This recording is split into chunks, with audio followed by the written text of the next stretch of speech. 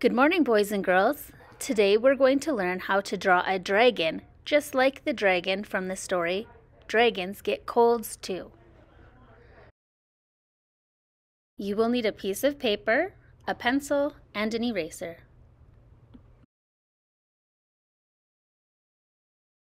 Lay the paper sideways so that it's long. Starting in the top right, you're going to make a little curved line with a bump and then a line back up to make the top of the head. Then we're going to draw back down to make the bottom part of his mouth and curl it back up for the jaw. Next, we're going to add the horns for the top of his head. So we'll draw one in first, remembering to make a little pointy part at the end, and then we draw the other one right beside it.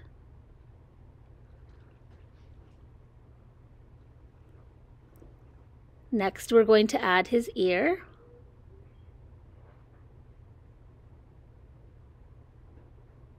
And then draw in the back of his head, going down for his neck. Now we'll draw in his nose.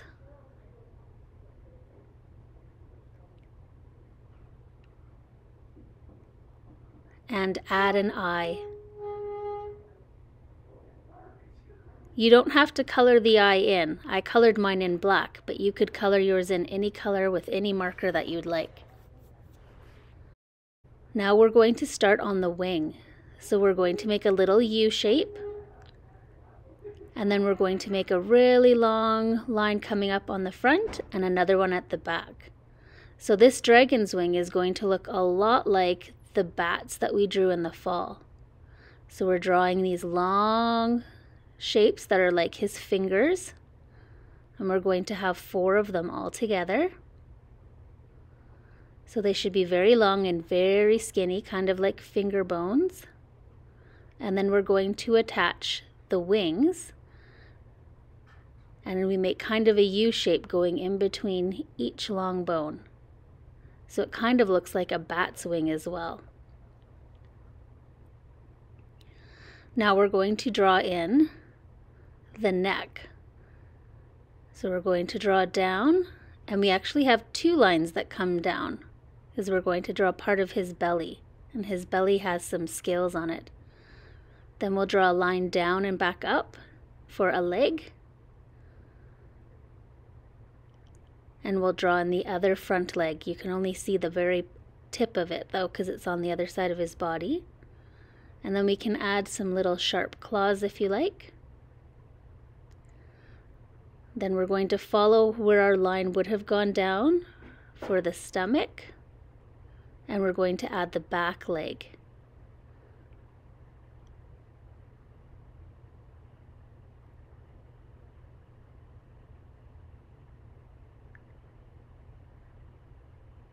And then we keep doing his tummy, and it's going to curl along into a very long tail.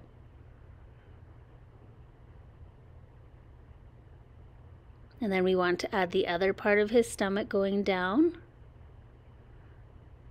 And it follows the same line and it gets skinnier until it gets to the end. And then we're going to add some lines on it to make them like the scales on the bottom of his tummy. So as we put our lines in, you don't have to go quite as quickly as I am, but I want you to notice how the lines turn. Every time there's a curve in the body, the lines kind of turn as well. So they're not always straight up and down, sometimes they're sideways. Then we have to remember to put some nails on his back foot and draw in his other hidden back foot and add some nails onto that too.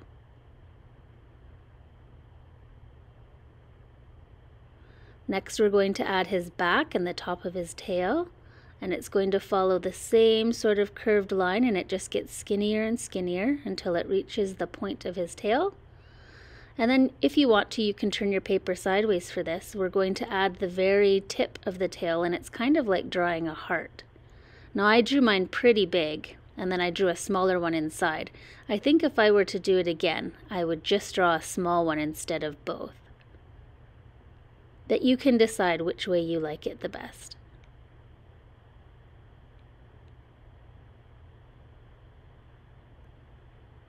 Okay, and now we're going to add some details. So I'm just going to put some big black dots and small black dots just to give him some extra features.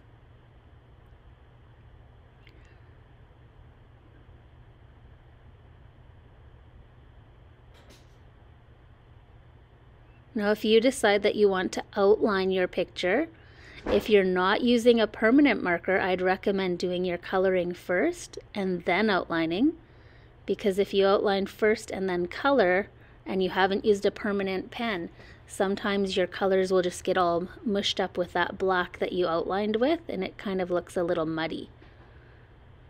So the last step here that I had forgotten about was to add some spikes going down his back. So to make it a little easier, I turned my page as I was drawing them, and it makes it a little easier to keep that shape.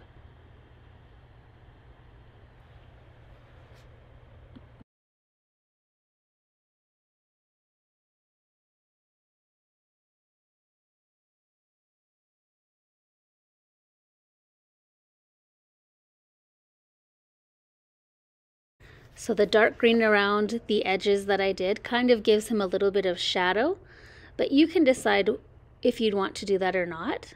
And I'm really excited to see what your dragons look like and what colors you decide to use for yours. Have fun!